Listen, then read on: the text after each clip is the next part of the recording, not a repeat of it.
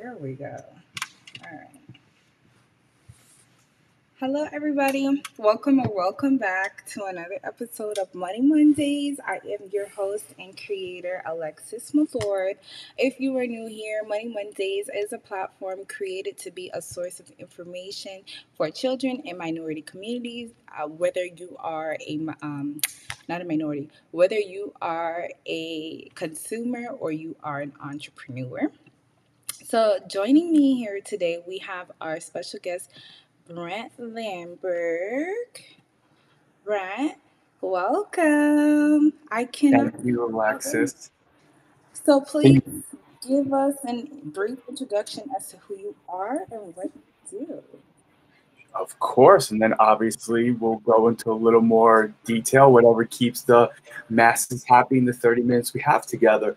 So, again, Alexis, thank you for having me on your podcast. It's actually my very first podcast that I am appearing on. So, like, I'm both excited and nervous at the same time, but hey, all good. Got to have the first podcast kind of get out of your way. So, my name is Brent Lemberg. I am actually a life insurance agent based out of Miami Beach. I work for PHP Agency. So we are an insurance brokerage in that we partner with 20 plus different A-rated carriers. So companies such as National Life Group, AIG, Mutual of Omaha, Foresters, just to name a few. So it allows us to do the homework for you. So instead of you going to National Life Group and understanding what products they have, and then you go into AIG and doing the same thing and et cetera, we do all the legwork. Okay. So that's like 30,000 foot view, who I am, what I do. Nice. Just bear with me 1 second. I am trying to post our link to our Facebook page so that everybody can see us. 1 second. Here is the link.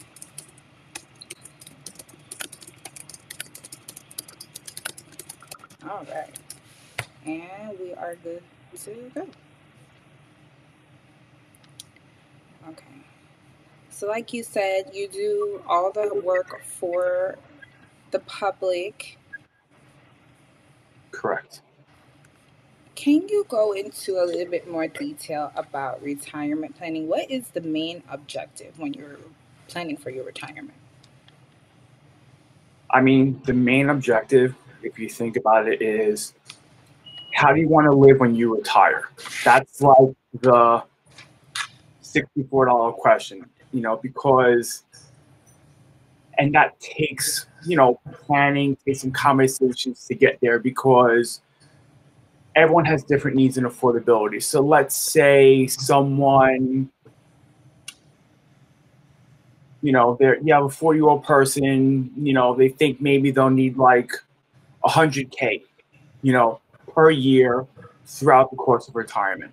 So now it's about like, how do you kind of get to that? Like, what are going to be expenses, So do you have the right life insurance in place that, let's say, if God forbid, heart attack, cancer, stroke, things like that, will cover any type of medical expenses?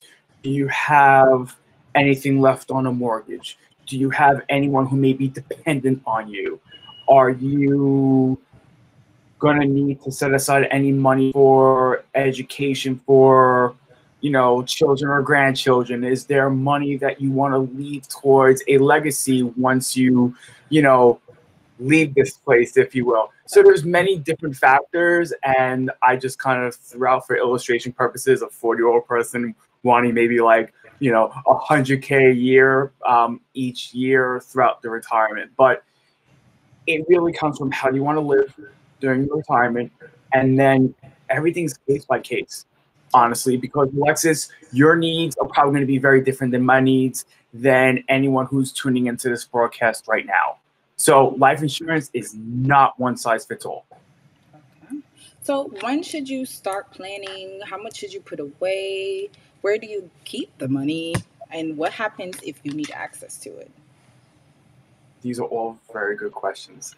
So let me see if I can try and one at a time hit this.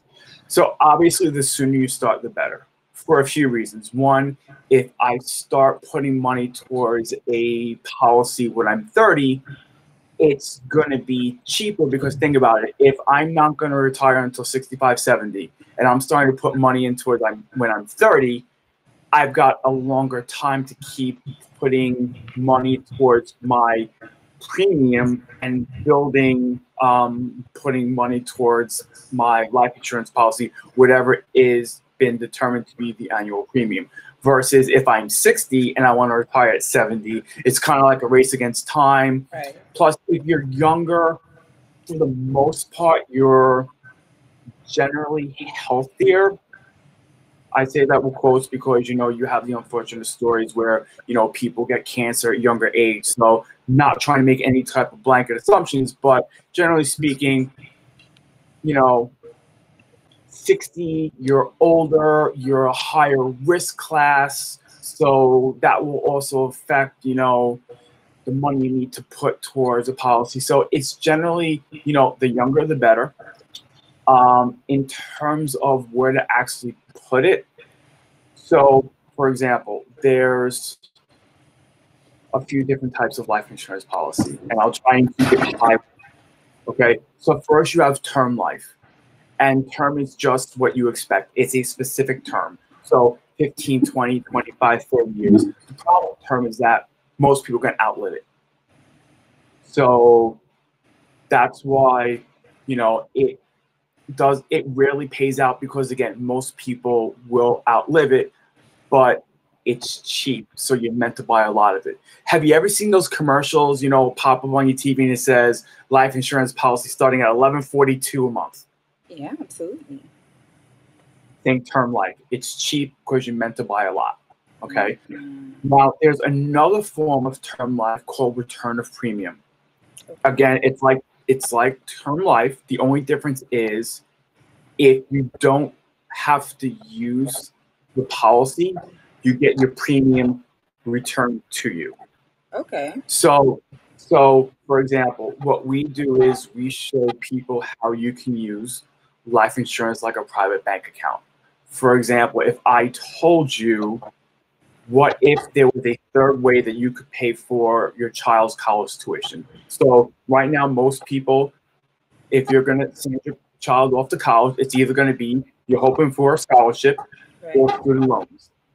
But what if you could use life insurance to pay for the college tuition? Return of premium. You take out the return of premium for a specific term. So let's say your child is now 5. Mm-hmm. You're going to go off to college at 18, Mm-hmm. roughly, right? So maybe you take like a 15-year term policy to be able to cover the college tuition, right? Let's say you're able to get that free ride. Great. After 15 years, you haven't touched into that policy. When it expires, you get your premium returned to you. So you got the free ride for college and you end up getting all that money back in your premium.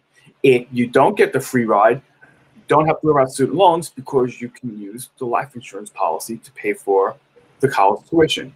You could use life insurance policy to pay for specific events in life. Maybe you're, putting aside for a wedding, your child's wedding, or someone like me who is Jewish, if parents would have, as soon as I was born, taking a term life policy for, let's say, I was bar mitzvah when I was 12. There's so much more to life insurance than just, okay, when I die, I know my family's taken care of. Right. The next type is called permanent life. Now, permanent life typically goes to age like 121, so you're not supposed to outlive it. Unlike term life, where it will lapse, permanent life, it will not lapse. Okay.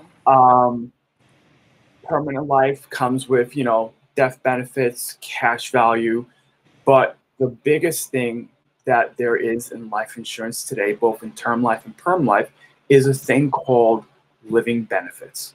So there's 4 living benefits. Okay, and I don't know if you've heard of this, but you have terminal illness, uh, chronic illness, critical illness, critical injury. Okay, so again, when I was alluding to before about the, like, for example, heart attack, stroke, cancer, things of that nature, living benefits. If let's say you have, skin cancer, pick anyone, and God forbid you have this $80,000 chemo bill should you, get through your chemotherapy treatments. Your insurance carrier will cut that check because of living benefits in your policy, and you won't have to be worrying about having to sell off assets or whatnot in order to pay for the chemo bill. Just kind of giving, one example. In terms of another option, a little more on the financial side that we do with indexed annuities, okay, could also be an option for people that maybe have some sort of medical issue that may cause them to not qualify for life insurance. Because life insurance, remember, you have to qualify for.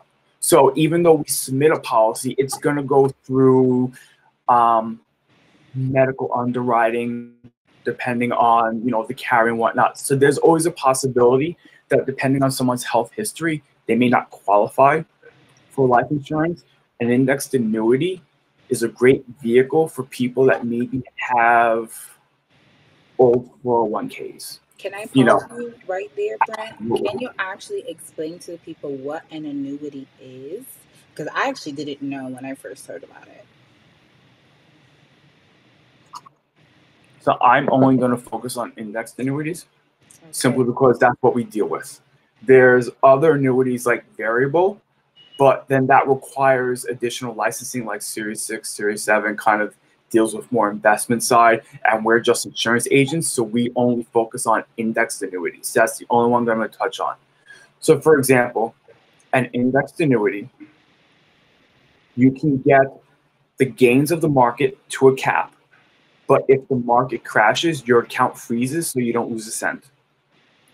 Your fees are 0 to maybe 0.9%. You'll have guaranteed income throughout retirement. Your money grows in the account tax-free. You also have a long-term care benefit that kicks in.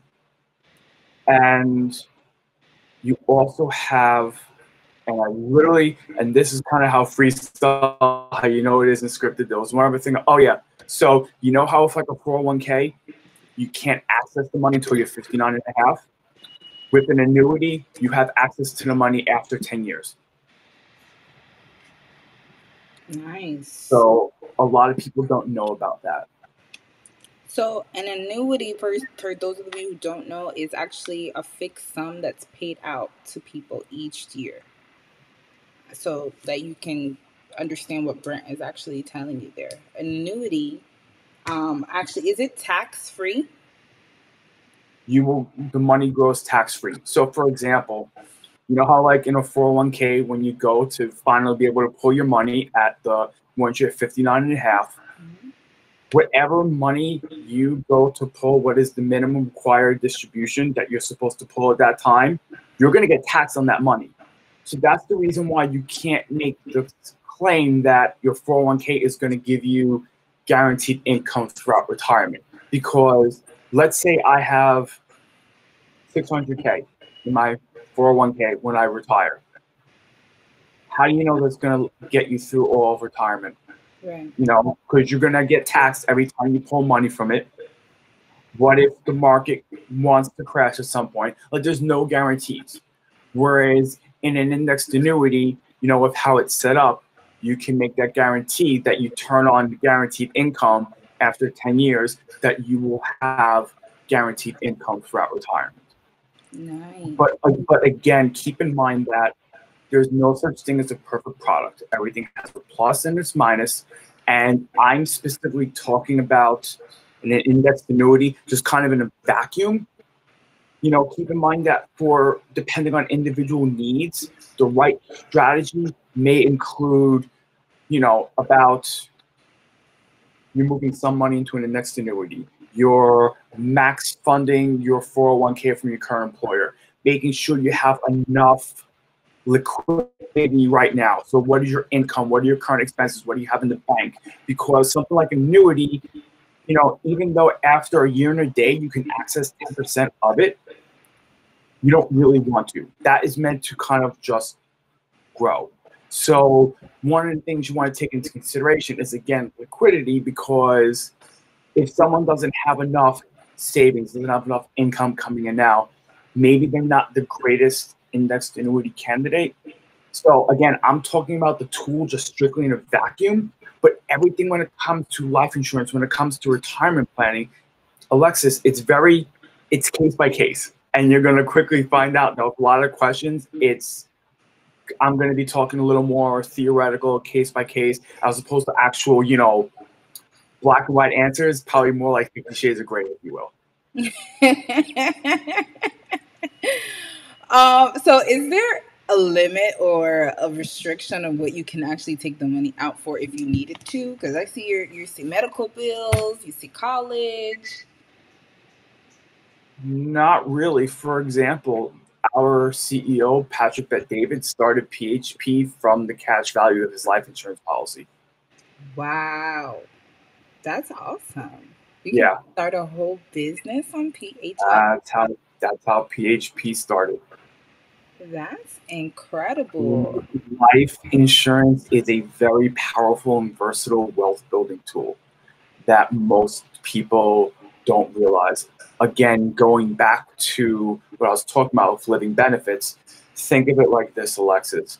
If you were stuck in an elevator and an earthquake hit, would you want to be in an elevator with 1 cord or 5? You broke up a little there. Repeat that. Sorry. If you were stuck in an elevator and an earthquake hit, would you want to be in an elevator with 1 cord or 5?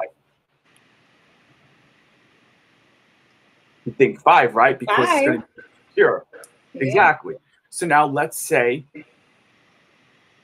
the earthquake is your life insurance policy.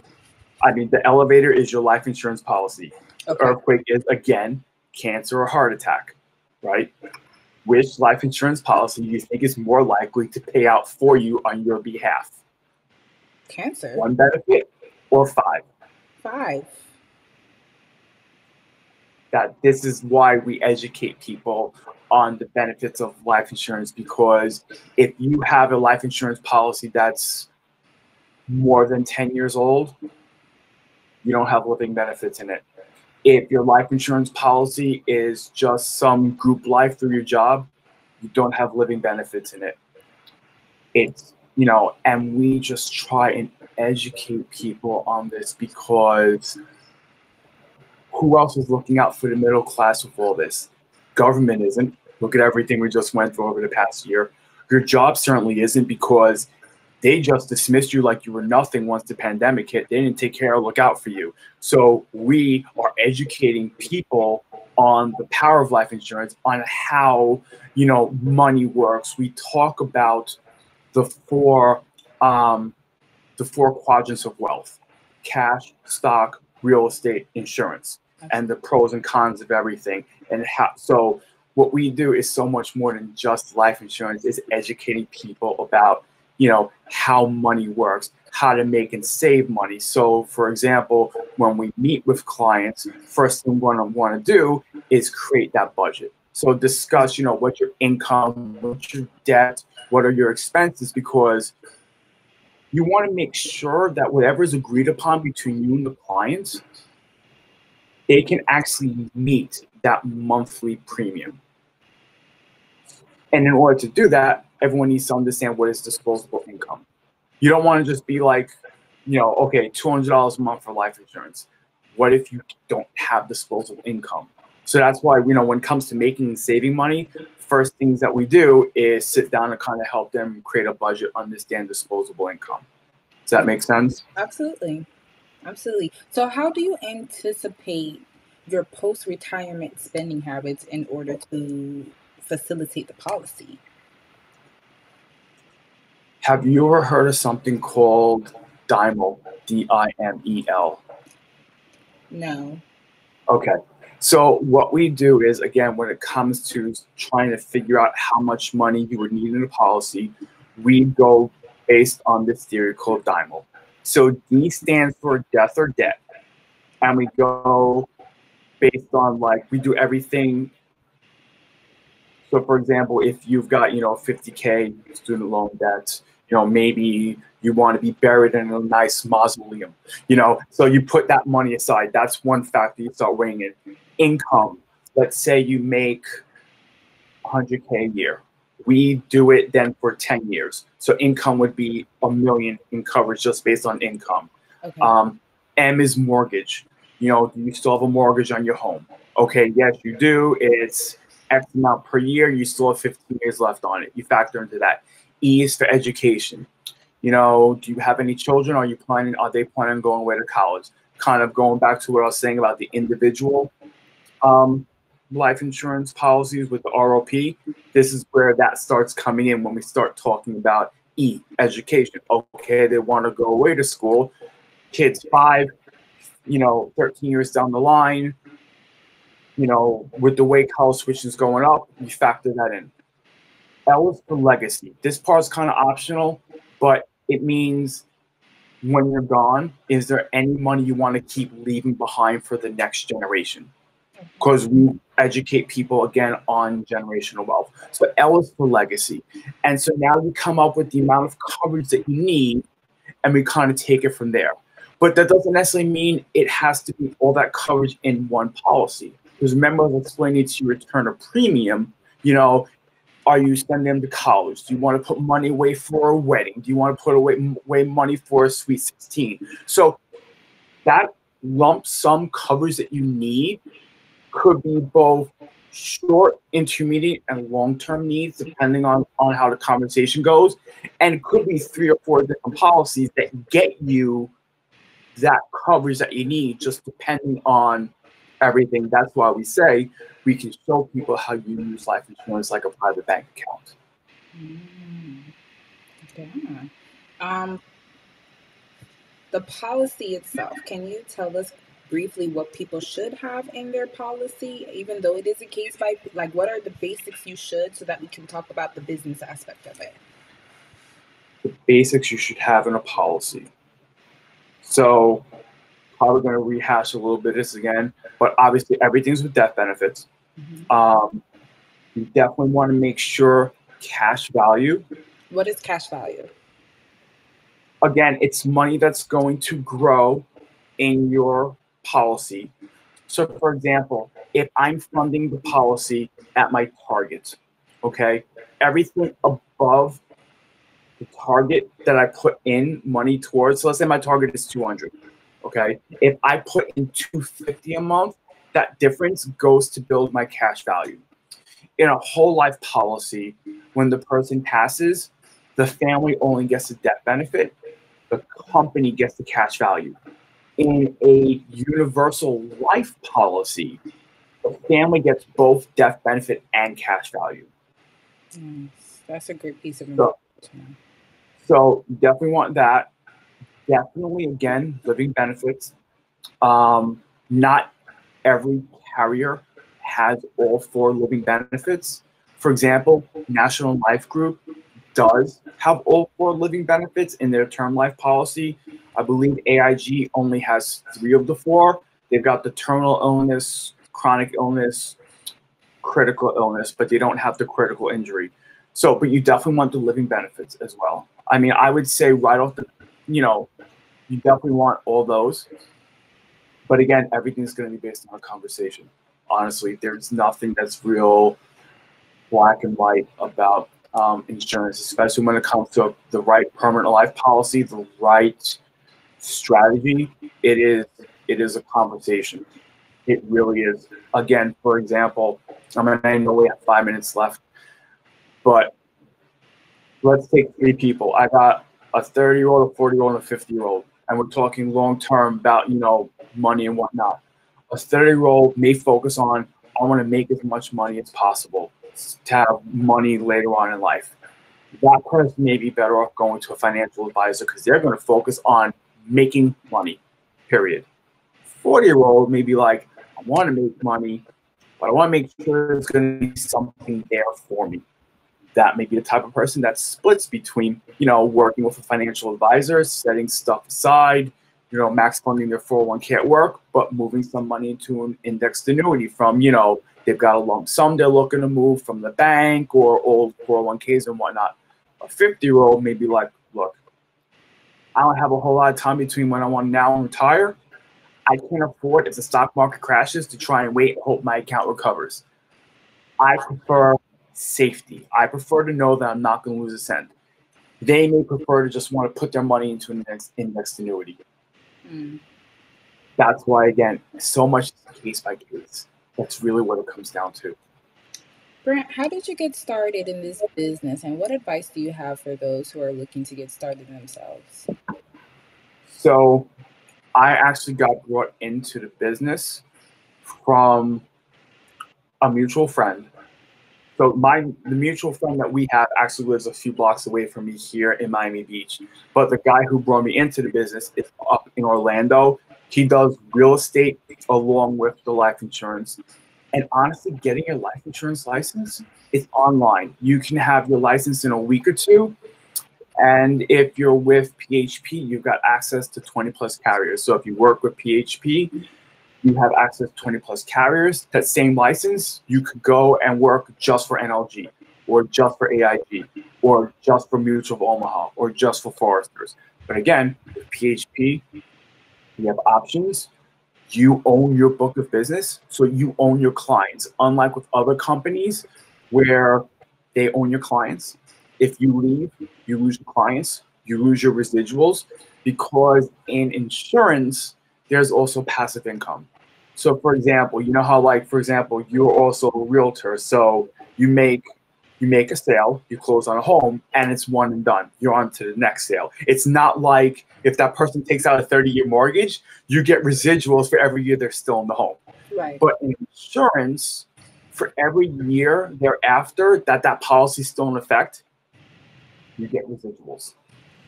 So that is one example of passive income. There's other examples because, again, going back to real estate, you have a broker-agent relationship. So, an agent is always going to be at their specific percentage, if it's a 30-70, percent ratio between a broker and agent. So the agent's always going to max out at 70% their commission. A broker can always keep growing the income because they can keep adding on agents. So they can have 10 agents making, sales a month, and then next month they bring on 2 more, and they can keep growing because they keep constantly building a team. Similar for a lot of insurance is that we also have the ability to build teams, build an agency. So that's the other way we can get residuals, is because you have the spread of the override. The biggest difference is that with a broker, your 30% is coming from the agent's commission, correct? It's not paid separately, but the 30% that the broker gets is coming from the agent. Right. When it comes to insurance, the spread between, let's say, myself and another agent is paid directly from the insurance company. So the agent gets their own percentage, and then the spread that I would get directly from the insurance company. So there's a lot of similarities between real estate and insurance, and just, mortgage and insurance. It's just the business models are similar. They really overlap well. Similar clientele, married, family. In fact, sorry to cut you off. I have a cousin. I call him an uncle because, I'm Haitian, and out of respect, you got to call him uncle. But he's a cousin of mine. He's actually been in the real estate industry as a whole for over 30 years, way before I was even born. And he tells me he has a real estate license. He's also a signing agent, and he sells insurance. And he says he loves it. Out of all 3, insurance is his favorite license because he gets to make the most money. But he uses the other 2 licenses in order to get those clients for the insurance. So yeah, it's all interconnected. But he said definitely if I had to pick between all 3, I would go with the life insurance. And think about it, okay? If you were, what's going to make you more valuable, having 1 tool or 3? The more tools you have, especially when there's synergy amongst everything, makes the most sense.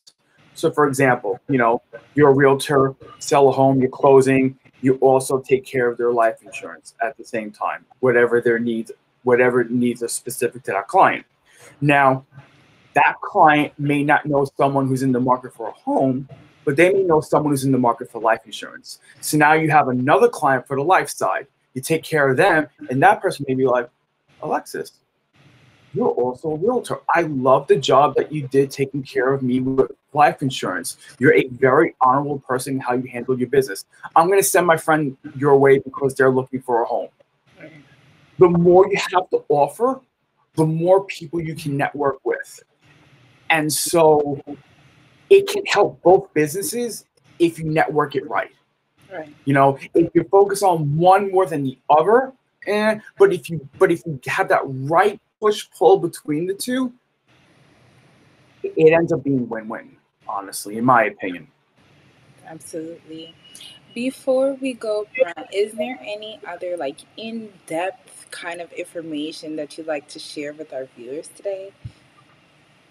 In-depth insider knowledge, if you Cider. will. Yeah. um Give us the juicy secrets.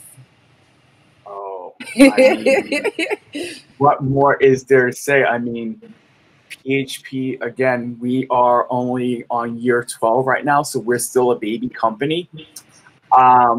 We're about 19,000 licensed agents strong. We have offices in 49 out of 50 states and Puerto Rico. Our goal by 2029 is to be 500,000 licensed strong, and we're still privately held. We haven't gone public yet. We haven't gone international yet. So it's one of those things where the opportunity to really help people and make money is when the company's on the upswing.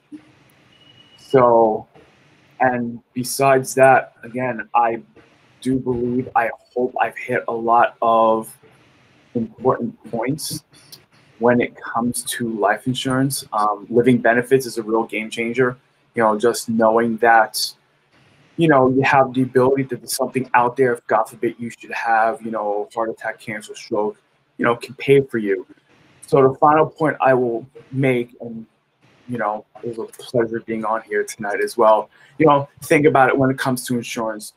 Most people, we insure our phone. So I'm trying to make sure it lines. There you go. Okay. We insure our car. We insure our home. Why do we not insure our family? It's like your car, phone, home. They're all very important. Don't get me wrong. But they're all materialistic.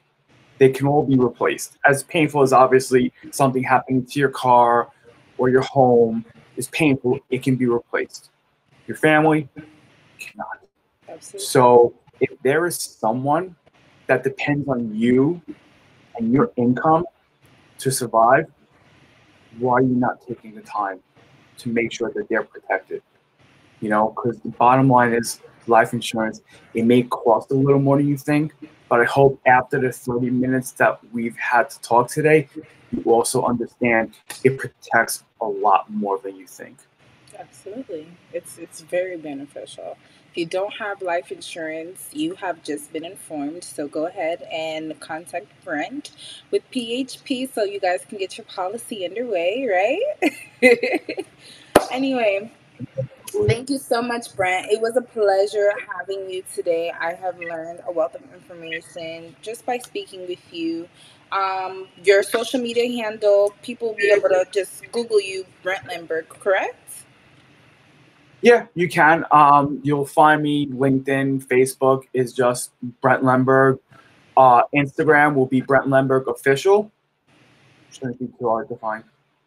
Again, it was such a pleasure. This has been actually a long time in the making, you guys, months. So I'm so happy that we finally were able to bring this juicy, great information. Life insurance really don't sleep on it, guys. It's really important for the rest of your life. Not even for the rest of your life. If you have anything like the pandemic, if you have some illnesses, like Brent said, if you want to go to college, anything really, insure yourself because you never know what the future can hold. Like last year, how many people would have benefited if they had life insurance? Is that something they can use it for? Is that a Oh, was that a question for me? Yes.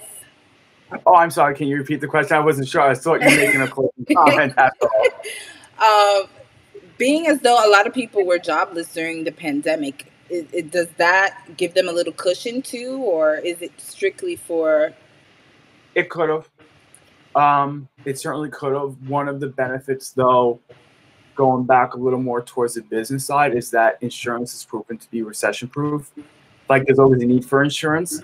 And then in times of crisis, when people panic more, the need goes up because people then want to make sure that their families are insured, money and assets are insured. So yes, it can always help whether it's because you're looking for a backup income source or you're looking to protect everyone. Absolutely. Absolutely. All right. This has been a great show again. Thank you, Brent. Um, I wasn't able to collect any questions this time because of the format of the live. But if you have any questions for myself or Brent, I will be able to see them afterwards. And then, if anything, we can invite Brent over for part two, right? Absolutely. All right, everybody. Thank you so much for tuning in. We will see you again in 2 weeks on Monday. We have the credit sheet coming on. So that's not next Monday, but the Monday after. All right. So we'll see you in February. Have a great evening, everyone. Thank you.